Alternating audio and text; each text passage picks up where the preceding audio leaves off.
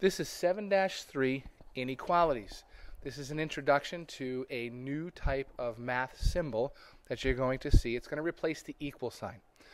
So there are 4 symbols on the board. 2 of them you've seen before, and 2 of them should look somewhat foreign, although kind of familiar.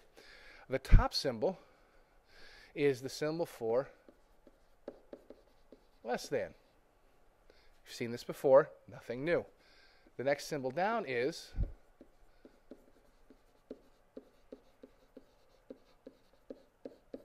it's called less than or equal to. The difference between the 2 of them is if I was to tell you that x is less than 7, that means x can be any number less than 7 all the way up to 7, but it can't be 7. If I was to tell you that x is less than or equal to 7, that means x is 7 or anything less than it. That's the difference between the 2 of them. Now we're encompassing the possibility that the variable could equal the number that we're looking at. So the third symbol down is greater than. And the fourth symbol, the final symbol, is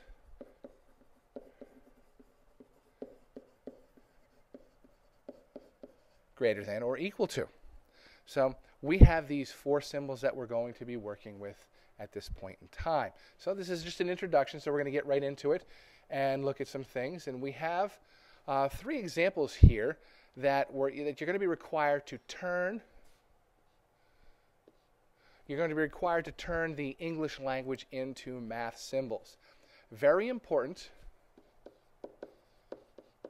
On page 341 in your book is a little table that tells you some key words as to which one of these symbols you're going to use.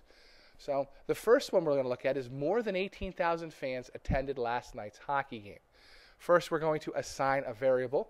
We'll call it H because it's a hockey game. And I'll make that H a little bit better for you. More than 18,000. More than is a synonym for, is the same as greater than. So more than 18,000 fans attended last night's game. So a simple inequality right there. H is greater than 18,000. The second example, a number increased by 14 is at least 25. A number increased by 14 and plus 14, and then we have the answer, which is 25. Now we need the symbol that goes in between them. It used to be the equal sign. Now it's going to be something different. We've got 4 other choices. So is at least 25. We're actually going to use greater than or equal to is at least 25, meaning it's 25 or greater. So that's what that means. The last example, 5 times some number is less than 65. 5 times some number would be 5n. And then we have the 65 is the answer. Is less than 65, so that was pretty straightforward, so we will use the less than symbol. So this is a portion of what you're going to have to do where you take the English language and turn it into some math symbols. And that's all you have to do. There's no solving or anything like that involved. The next type of problem you're going to run into is a true or false problem. You're going to be given an equation. For example, x minus 18 is greater than 4 if x is 12. Is this going to be true or false? You're simply going to substitute the 12 in for x, solve it. It's like checking the problem after you solve it. 18 minus 12 is greater than 4.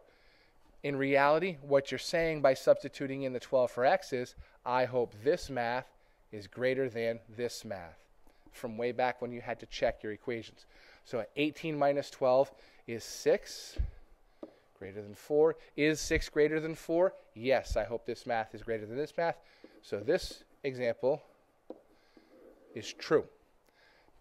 In the other one, we have x over 3, x divided by 3 is greater than or equal to the number 2. If x is 9, we want to see if that works. So we substitute in 9 over 3 greater than or equal to 2. Again, I hope the math on the left-hand side equals the math on the right-hand side. 9 divided by 3 is 3. Is 3 greater than or equal to 2? 3 is greater than 2, so that works. So we're all set. That is also true. All right, so you are going to check true and false for a group of problems. And this is what your work should look like. Now we're going to learn how to graph an inequality. This is the most important part of this lesson. And on the bottom of the board, on the bottom of the slide, you'll see the words open circle is used for greater than or less than, and a closed circle is used for greater than or equal to or less than or equal to. And what that means, it's easy to see when we graph it. So we're going to graph A is greater than 4. So we will put 5 marks on the number line.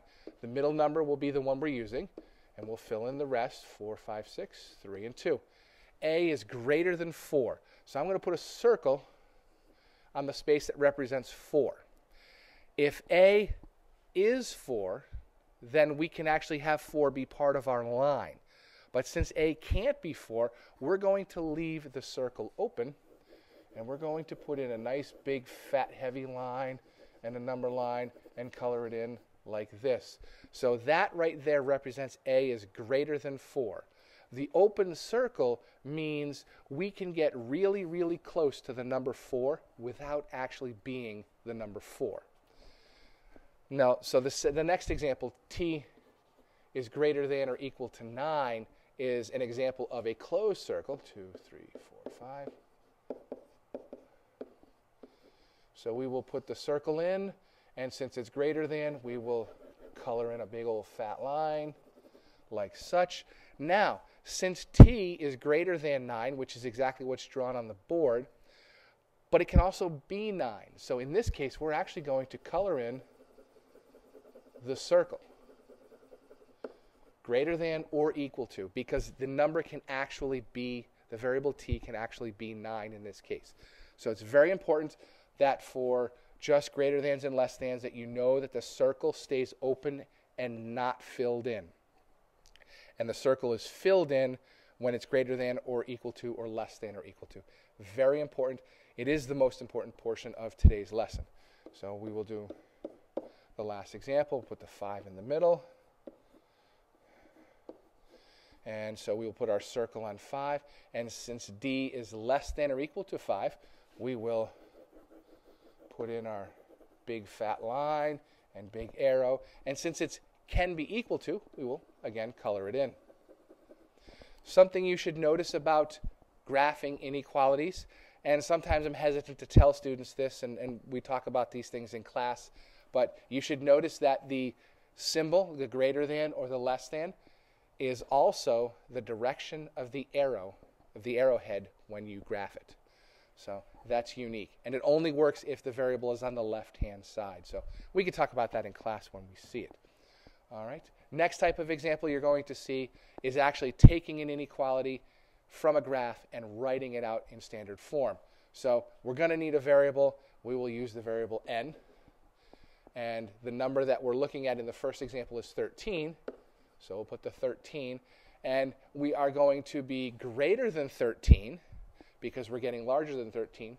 So we put in the greater than. Now we need to decide, is it greater than or equal to, or just greater than?